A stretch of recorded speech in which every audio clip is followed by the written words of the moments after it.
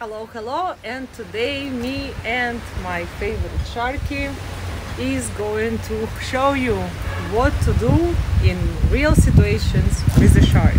Okay, how not to be afraid and what can be done if the shark is near you. Okay, so first of all, don't do big eyes and start to panic. This is number one. Don't panic. Even if something dangerous is happening to you, you need to be very calm. Very calm. Stop, think, act. So you stop, you establish eye contact. Okay, eye contact with the shark. You look at her, you let her know that you're aware. And like every animal, if you have a chance to avoid, you just move away, move out of her way, okay? That's the easiest part. If the shark is coming to you and you can move, you give her way, okay? She will go away. She will always go away, like every animal. And if it is not possible to get out of the way, you are too close, you look at her, you don't panic, and you redirect her. So again, how you do that? You have this big shark in front of you. She's coming. You look at her and you gently redirect her. Okay, and it will go somewhere else. How to prevent a shark attack? Rule number one, don't create this big splash. When you take your fins on and you start to splashing like real hard, what happens? Why shark is coming?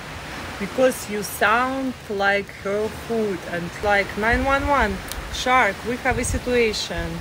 We need to clean the ocean from the animal who is, sick, and you need to clean up this mess. She's coming and she's eating him. That's how she's cleaning up the mess. That's why we call them the sanitary team of the ocean, sharkies. That's why we call them the cleaners of the oceans, okay? Because they pick up everything that is not healthy and sick and injured and clean that up. It's a dangerous world underwater. There is no thing like call a doctor and everything. Dr. Shark is just eating it, and that's how the problem is solved, okay? There is no mercy in it, but this is the world. So don't sound like like your food. Don't sound like you're injured. Don't sound like you really don't have a chance, and don't make a lot of splash. So when you do a lot of splashing, pam, pam, look who's coming. She's coming. I've been to this amazing Sinologue festival. It has a religious history, but it's really, really funny. And they paint your face black with charcoal. It's a lot of fun. So some pieces of charcoal still on my souvenir. I got a balloon specially for this video to teach you how to deal with a shark, okay? Very, very important to have this understanding that if you manage this situation, you're gonna be all right, okay? It's the same as a dog. If you show fear, the dog will bark and bite. If you show confidence, the dog will bark and probably go find somebody else to bark at and to bite, and he will leave you alone. The same situation with the shark. That's why in some languages, and in Turkish language for sure, it's called dogfish, okay? Because it's kind of dog of the ocean. It has big teeth, it doesn't bark, but it's like, it can attack. Usually attacks not really because she really wants to eat a human. You are not her food. Never. What they want to do, they want to hunt, and if there is murky turbid water, you know, if it is bad visibility, you're on the way, she's hunting for something, she can taste you because she doesn't know what you are.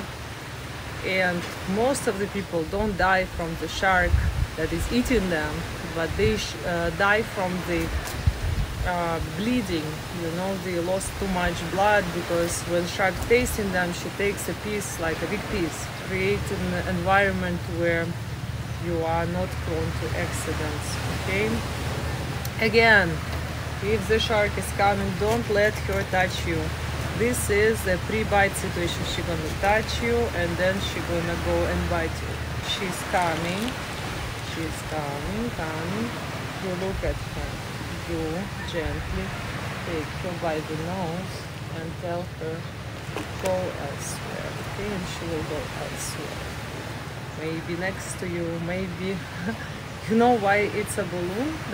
Because underwater she can be above you, she can be beneath you, she can be in front of you, she can be behind you. That's why when you're diving, when you're swimming, it's like this and that, always look around, look around. Dive safe. Don't harm the sharks. They are very nice. They are not attacking first unless they are provoked, scared, or misleaded. So don't mislead sharks. Tell them that they are welcome to pass by. Tell them their direction. If you know your direction, you can also show them their direction, okay, and they will go away. Again, don't put the hand too much in the jaws or something, just, you know, the nose, gently do things and you will be safe. Bye bye.